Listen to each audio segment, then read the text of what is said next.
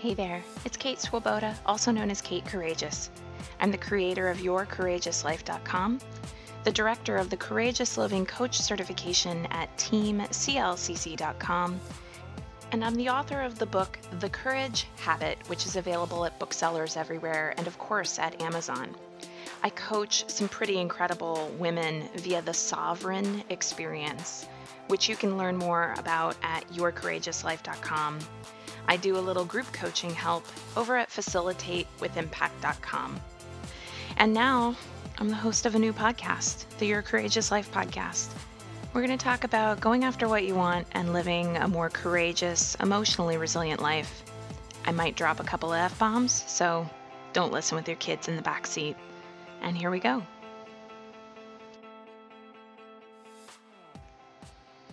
Alrighty. If you've checked out the title for this episode, you already know some good stuff is coming. How to practice courage when you hate your job. I thought that this would be a helpful episode to tease out because I know that there are so many people who feel like, I wish that I could live a courageous life, but it's pretty damn hard to do when I'm waking up every day and I am going to this soul-sucking job with these, I don't know, I hear all kinds of things. Coworkers that I hate, a commute that I hate, sounding familiar already, work that doesn't light me up or that feels really pointless.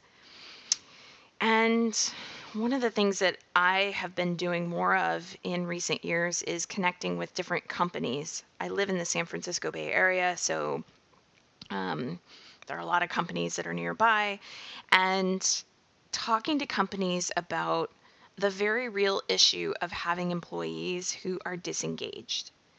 And when I talk with companies who go, we got a lot of employees who really just are disengaged, it feels like morale is down, etc.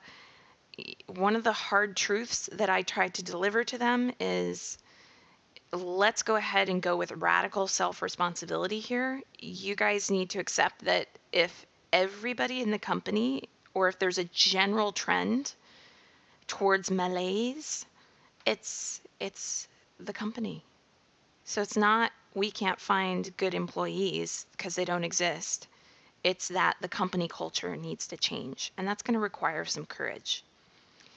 And in the meantime, on the flip side of that, there are a lot of people, a lot of you who are listeners, who have work or passion projects that you really, really wish that you could dive into with your entire heart.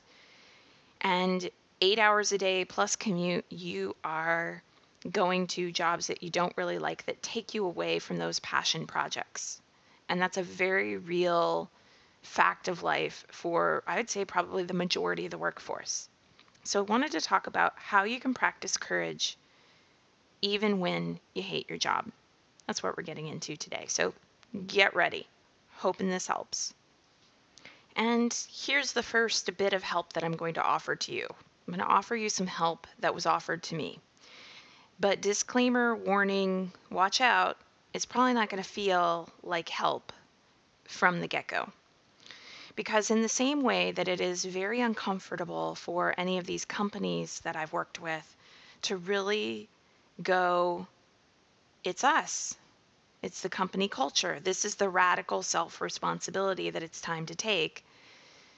Then what I am going to offer to you is that if you are really, really unhappy in your job day after day after day, there are circumstances that could change, and if we're just going to go with radical responsibility, since you may or may not have a lot of choice around the circumstances or control over the circumstances, and most people don't, it's you. And I don't mean that as an unkindness. And I don't mean that if you are the only woman at a company full of men and sexism is happening every day, I do not mean that you are just too sensitive and you need to get over it. I don't mean that.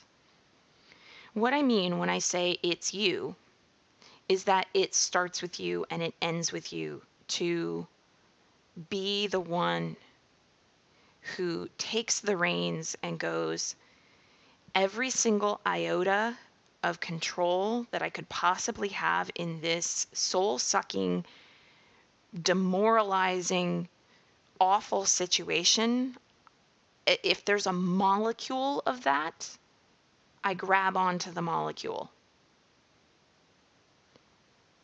And I get that that's really hard. And I get that that's really confronting. But I also say it with a ton of love because I don't think it does you any good to be stuck in the ruminating. And I'm going based off of research here. There's ample research that comes from a number of therapeutic modalities, acceptance and commitment therapy and dialectical behavior therapy and narrative therapy and cognitive behavioral therapy. And a lot of it looks at how do we interrupt the thoughts that just are not very helpful. And interrupt is a good word because, by the way, having written a book called The Courage Habit and having gone around on my platforms over the years saying there is no fearless and getting rid of fear is not what we should be doing and it doesn't actually work, it was very gratifying to me to write The Courage Habit and see like trying to get rid of fear, trying to like ignore it or white knuckle your way through it or pretend it doesn't exist, that doesn't work. But interrupting it is a healthy thing to do. You might liken it to, if a small child is hitting you in the midst of a tantrum, you want to interrupt the fact that that child is hitting you, okay? You actually need to stop the kid from hitting you.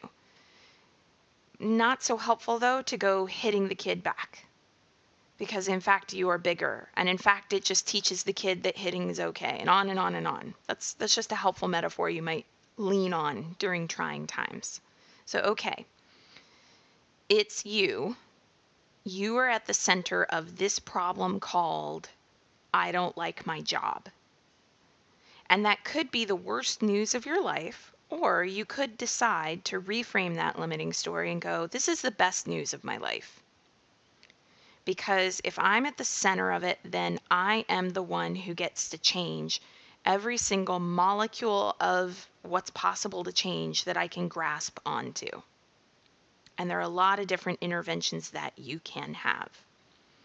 One intervention could be you confront the myth that you can't live a courageous and fulfilled life until you completely and totally love your career.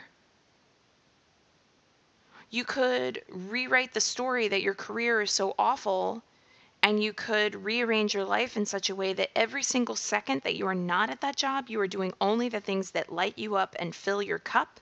And then you could completely and totally rewrite that job as being like the fund that makes it possible for every single spare second of your time that you're not at your job to be devoted to the things that give you something that fills your cup.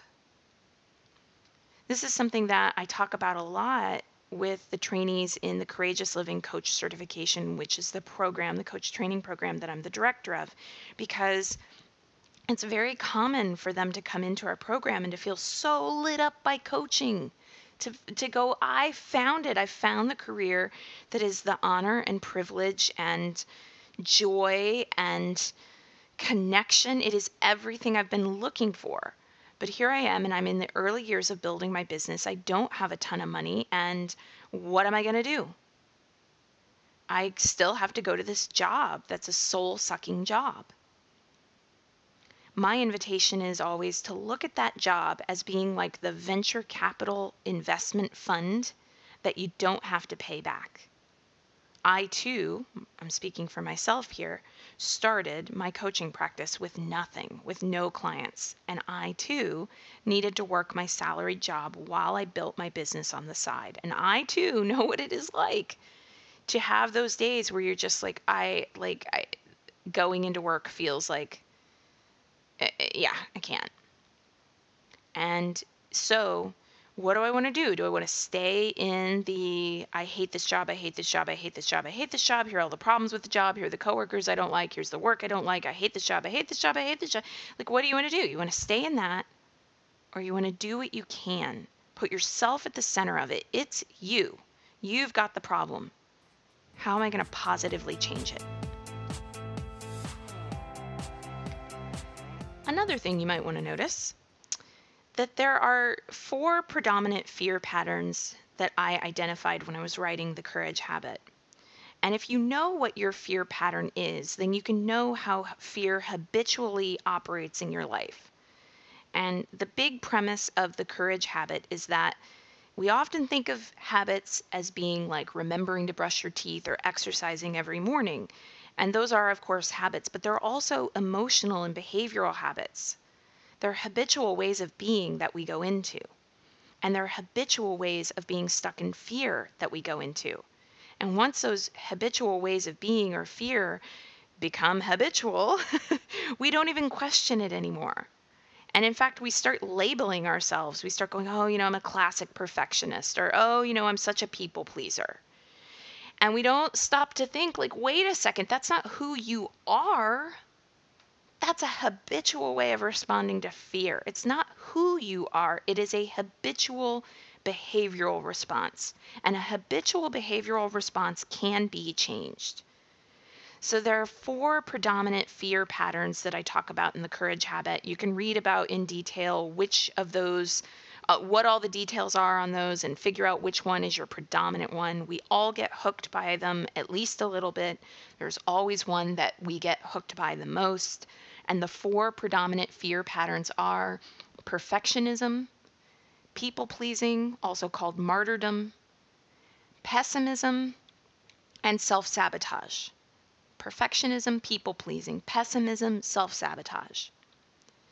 So one of the things that you can do to start practicing courage when you hate your job is to get really, really clear on where perfectionism, people pleasing, pessimism, or self-sabotage are fear patterns that you have gone into so many times that they are habits, they're habitual, you're not thinking about them, and every single day it's cue, routine, reward. Your alarm clock goes off. That is a cue for the routine of, this job sucks, which is pessimism, clear and simple.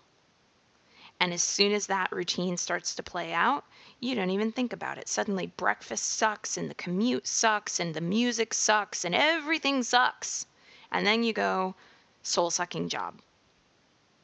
Or maybe your routine is a little bit different. That alarm clock goes off and that's your cue, and you wake up, you sit up in bed and you start thinking to yourself, oh God, I probably already have 10 emails that I've got to respond to. Okay, I'm going to go in and I'm going to do it. And I'm really going to tell boss lady that I'm not going to be doing anything related to that meeting later today. But every time she starts to really pile on the guilt, I feel like I have to. Maybe it's just easier to tell her that I'll do it, and then she won't bug me about it.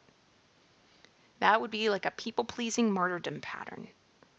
And if it's what you go into as soon as you get whatever your cue is, I'm just using the alarm clock as an example, but there could be another cue that would be present for you. If that is the cue that prompts your routine, isn't it helpful to be aware of that so that you can actually take a little bit of control over it and go, wait a second, this doesn't have to run on autopilot.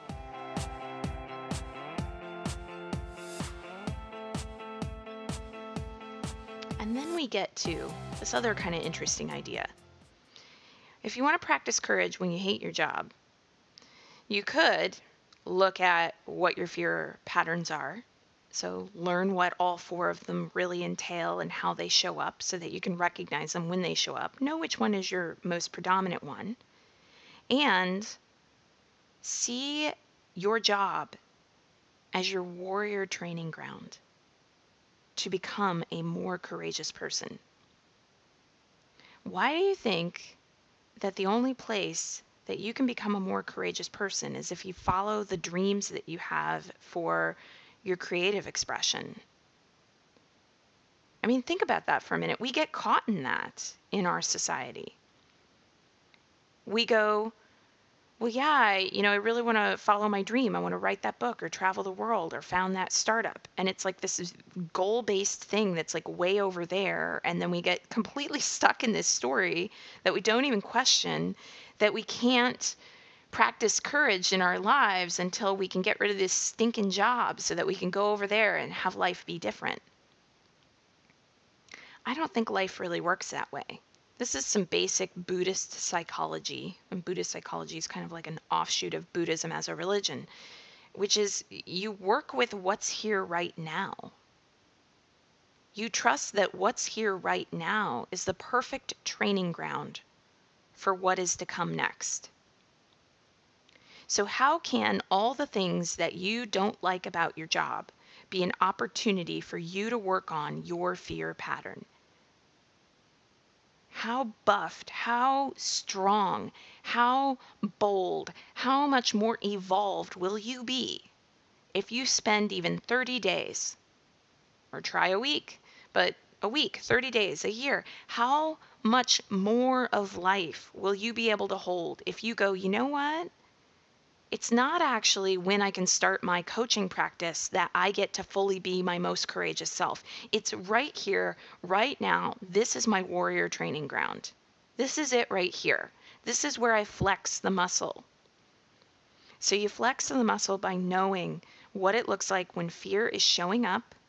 So you got to know what your fear patterns are. You can't skip that part. I mean, you can for a little bit, but you get ensnared pretty quickly. That's why I'm saying really study up on the 4 different fear patterns that I talk about in the courage habit. And then take that on as this is an opportunity for me to work on that fear pattern every single day that I show up at work. When I was in my salaried job, there were a couple of ways that I saw this showing up. I had some people I was engaging with at this job who, in my estimation, were often negative, often full of excuses, not getting things to me on time, which would cause a bunch of conflict in my own schedule because then I was running around trying to like make up for that. And there was this point that I reached where I went, okay, how can this be my training for what I want to have next in my life? Because I know I'm growing my coaching business. This was, 10 years ago, I started trying to do this with my salary job. So, how do I respond differently to the complainers in life? How do I treat them with more love than I can possibly imagine? How do I see complaining as maybe a cry to be heard, not indicative of some negative, awful person that I just need to get away from? How do I just see it as a cry for help? And I mean, hey, if I want to be a coach, maybe this is like life handing me the most perfect opportunity ever to practice my listening skills from a place of not being biased and not jumping into fix and just listening. And when other people threw stuff at me late and then wanted me to just kind of figure it all out on the fly, how's that my opportunity to practice boundaries? Because they are my boundaries after all. And yeah, there were times where it was like somebody was throwing something at me and they had more power in terms of their rank at that salary job. And I couldn't just practice a boundary and say, I'm sorry, this doesn't work for me. No, because then I would have been fired and then I wouldn't have been able to pay, my bills. I get that. I'm not doing the whole like love and light. It's all good. Just like think high vibe and you'll be fine. Like, no, I'm not doing that. Yeah, sometimes it's a suit up and show up kind of moment. And what I would do in those moments is I would go, how is this an opportunity for me to practice gratitude even when the circumstances suck? So if my boss is asking me to do this thing and they got all the stuff to me late and I told them, I tried to do my boundaries, I tried to say here's when I need it by, it still got to me late. Now I feel like my whole schedule is thrown off. My projects are thrown off. My deadlines are thrown off. I don't like that. They're, of course, acting like, what's the big problem? Gosh, why can't you be accommodating? It's annoying. And how can I just separate from that noise? How can I return to presence and that still small space within me? How can I use this as my training ground to live and be the person that I want to be? How can I use it as an opportunity to drop resentment as fast as possible? Maybe I can make it a game. How fast can I drop this resentment? And let me tell you something for all the people out there who would just be like, oh my God, that's so Pollyanna. And I used to be one of those people, so I totally get it. And that's part of why I think these things still. It's not just Pollyanna. What it is very real mental health.